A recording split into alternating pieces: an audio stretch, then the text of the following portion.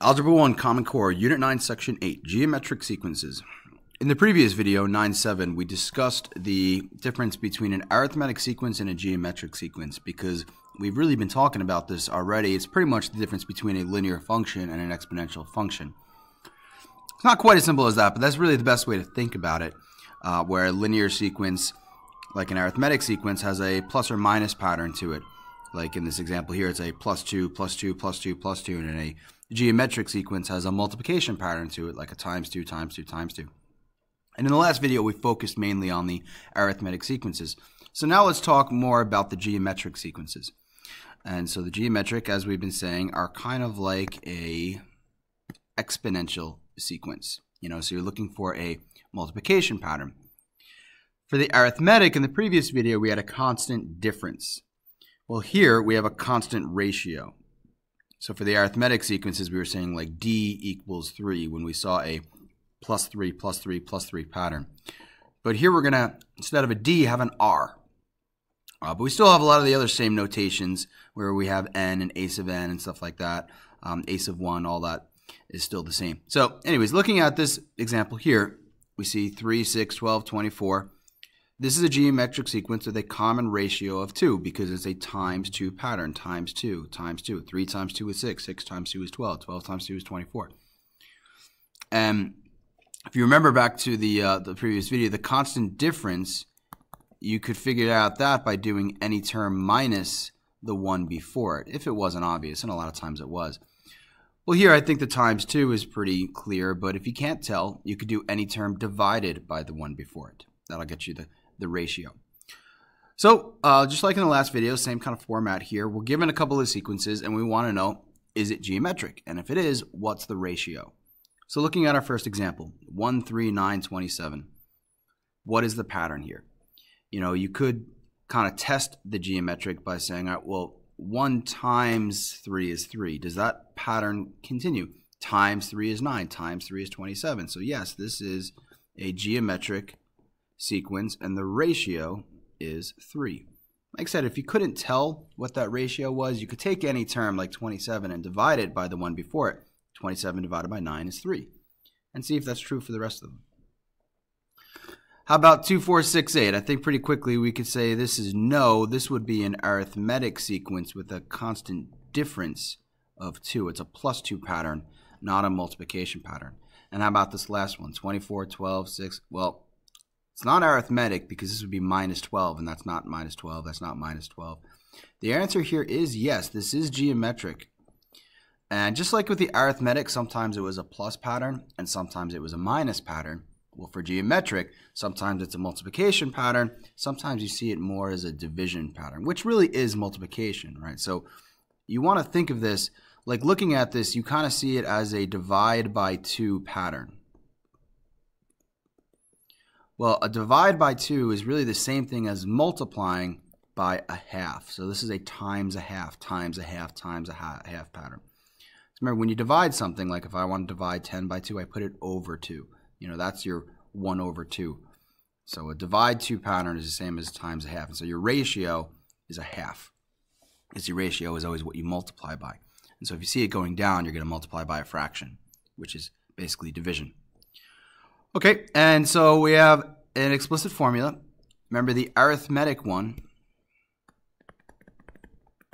The arithmetic formula was ace of n equals ace of 1 plus n minus 1 times d. And we kind of ended up with a linear equation from that. So what's the similarities here? Well, we still have ace of n. It still starts with ace of 1, but now it's times r. And look at this. We see a base and an exponent. It's exponential. So ace of 1 times your rate raised to the n minus 1. So you still have an n minus 1, but instead of multiplying by something, it's the exponent. Remember the pattern for the arithmetic is the d. And that's your times your n minus 1. Your pattern for the geometric is your r.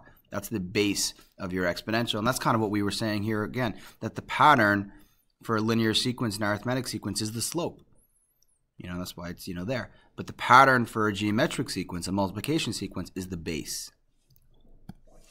So keeping that in mind, Let's, I mean, you can follow this example right here, but let's try one down here. Find the 7th term. So find the 7th term automatically means n equals 7. If we're finding the 7th term, n is 7. We're finding 8th term, n is 8. We're finding the 20th term, n is 20. So we need n. We also need ace of 1. And ace of 1 is just simply your first term. In this case, it's 3. And then the last time we needed a d, this time we need an r, right? For arithmetic, we need d. For geometric, we need r. For linear, we need d. For exponential, we need r. So what is the pattern? And I think you could pretty clearly see this is a times 2 pattern. Times 2 pattern, so the ratio is 2. So using the explicit formula for geometric sequence up there. Again, this formula, like the arithmetic sequence, these both given to you, will look like this. So the 7th term, ace of 7, equals your first term, ace of 1, 3, parentheses your rate 2 raised to the n minus 1, raised to the 7 minus 1. This will work out to be 3 times 2 to the 6th. 3 times, what is 2 to the 6th? Well, let's see. 2 squared is 4, 2 to the 3rd is 8, 2 to the 4th is 16, 2 to the 5th is 32, 2 to the 6th, I believe, is 64. 2 to the 6th is 64. Let me get my calculator out. I'm not going to bother to put it on the screen. You could just do it yourself. But 2 to the 6th, just to confirm, yes, it is 64. And 3 times that 64 then is 192. And the numbers do get larger faster in the geometric sequence. Remember, the graph grows pretty rapidly because you're multiplying, not adding. So 192 is the 7th term here. And if we continue this pattern of times 2, times 2, times 2, we'll get to 192. Creating the general formula is basically doing the same thing we did up here, where we have ace of 1 is 3, and we have r is 2, but we're going to leave n minus 1 as, we're going to leave n as n. And so the generic formula here is just going to be ace of n, because we're not looking for a specific term, is 3 times 2 raised to the n minus 1. And we're going to leave it like that. There is something you can do to deal with that, but that's more of an algebra 2 concept, so we're going to stop it right there and leave it like that. All right, so that's a geometric sequence. It's basically, the same type of stuff as the arithmetic sequence as far as the process goes, looking for the pattern. Instead of a d, we have an r, and it's a multiplication pattern instead of an addition pattern. And the formula, which again, given to you, here we needed an ace of 1, a d, and an n. Well, now we need an ace of 1, an r, and an n, and still just kind of plugging it in and following the algebra rules, and it's not too bad. But one of the biggest concepts here is recognizing the difference between these two sequences, and ultimately, it still comes back to this, and remembering that the pattern is really your slope, and the pattern here is really your base. All right, so that's it for geometric sequences. In the next video, we'll talk about 9-9 recursive sequences, but we'll save that for the next one. See ya.